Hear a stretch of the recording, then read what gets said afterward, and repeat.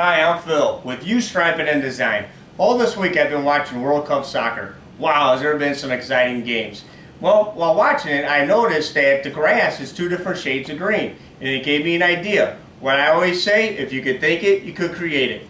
Using our tool, what I'm going to do is take a wall on this job site, and I'm going to take the dinosaur borders and the brown plaid away, and I'm going to paint the back, and I'm going to put a soccer field on this wall. We're using the U-Stripe and Design tool. There's a whole bunch of other designs and stripes and creations you could do with this, and this is going to be one I can show you. So what I'm going to do first, I need to put warm water on the two borders. I need to get this wall prepared. I first lay down my drop cloth, and the second, I have a bucket of hot water. Okay, this is what I'm going to use a sponge, and I'm going to get the border wet, and it should peel right off. Now, they do show, here's a tip for you. What the secret ingredient is to help you take wallpaper off the wall, you don't need the chemicals that you buy at the store. All you need to do is get some liquid detergent or powder detergent. And you put a little scoop inside your bucket, and that's going to be the trick. It's going to help this border come off the wall. So other tools you're going to need is a scraper and a sponge. What I'm going to do now, I'm going to start soaking the borders. There's two borders, soaking them with hot water, and you leave it sit for about 3 minutes. You do this 2-3 times.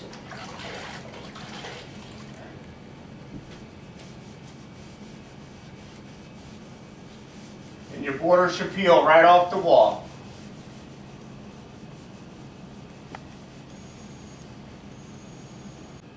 Alright, I'm back. Continue taking the border off. I'm not going to lie to you, it's not the easiest job. The thing you have to look forward to is the design that you want to get to at the end. And having wallpaper, that's why painting is so much better. Having wallpaper, you have to take it off. Sometime or another it's going to have to come off the wall. So, you just have to take your time, and as you take the vinyl off, it gets a lot easier when you get with the back paper like this, okay? You just keep getting it wet, and when it's just the paper, you see how easy then it is that it comes off, okay? The hard part might be, again, taking the vinyl off. That's the biggest part. The vinyl is the decoration that's on your border, and the paper is what's on behind it. See how easy that is? Well, we have to just take small steps, keep it wet, and just keep moving on. Just keep thinking of the design that you finally want to get to. Another important thing that you have to do when preparing the wall, especially if it's a texture wall, you have to make sure that the paste is totally off the wall. Reason why, if the paste is not, and you think it is, after you paint it, the paste will bubble through and you will see it on your wall. So this here is a smooth surface, which helps me out, because I can feel that the paste is off the wall. If the paste was on it and I need to help get it, what you can do is get a green, like a Brillo pad, and keep your sponge and just keep washing it like that. Scrubbing, washing, scrubbing, washing. What I'm going to do is finish the rest, and then I'll show you what you do on the next part when prepping the wall before we get to our final product. Alright, we're finished taking the border off. Now the next step, what we're going to do to prepare the wall, I'm going to take the scraper and I'm going to rub it all over the wall and get any kind of dust, any of the old paint there's bumps in it. I want to knock off all that stuff off the wall that makes it rough so that it's really smooth. Then what I'm going to do is use this scraper, and I'm going to use this putty that dries very quick. I'm going to find all the divots, dents, cracks, scrapes, whatever's on the wall. I'm going to take this putty, for instance right here, and I'm going to fill them in. That's the next step. So I'm going to go over the whole wall with a fine-tooth comb and look for any scrapes, dents, divots, and I'm going to patch them up with compound. We'll be back. Alright, after we're done filling in all the holes, what I'm going to do, what I like using, is called a Kilz, okay? What it does, we're going to put this over the compound, because if we don't, when we paint, you're going to see all the compound marks. putting this Kilz on it, it's like a primer, it's going to seal it, and then when we paint it, you're not going to know the holes that we had patched. You're like this. You don't have to be perfect with it. All you're doing is covering up the compound and the holes. Alright, we'll be back.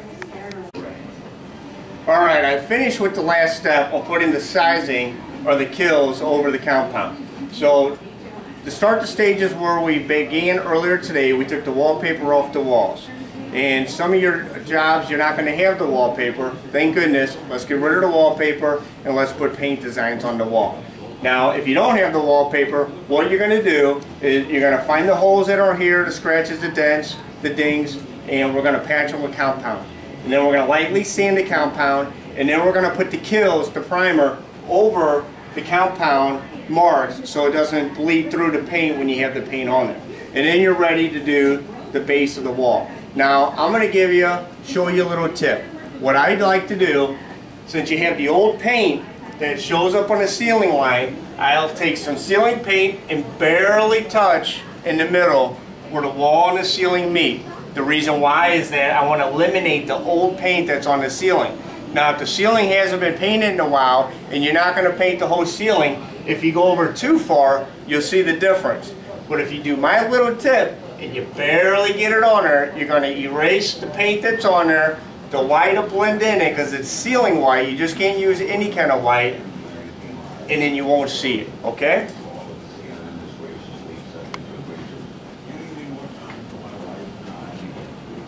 Barely touch it. When it dries, your friends and family walk in the room, they will not notice it.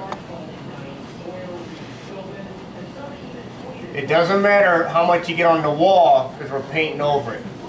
But you barely want to hit the ceiling, eliminating the old paint so you can have a clean, fresh ceiling line with your new paint.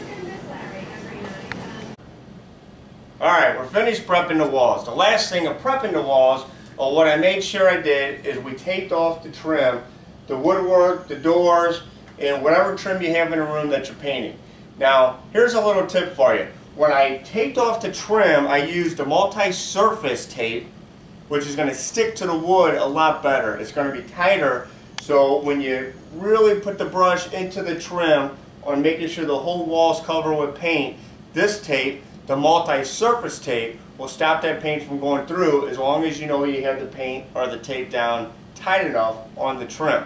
Now, a lot of people make the mistake and use the delicate also for the trim, which it could work, it cannot work. If you want to be for sure what you want to work that you know is going to stick to the trim, use the multi-surface tape.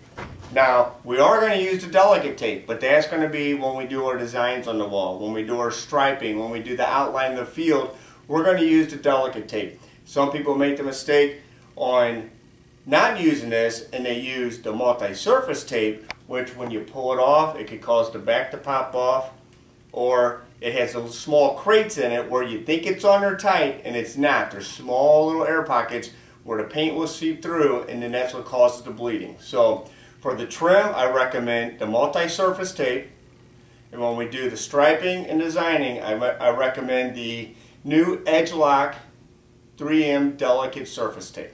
Okay?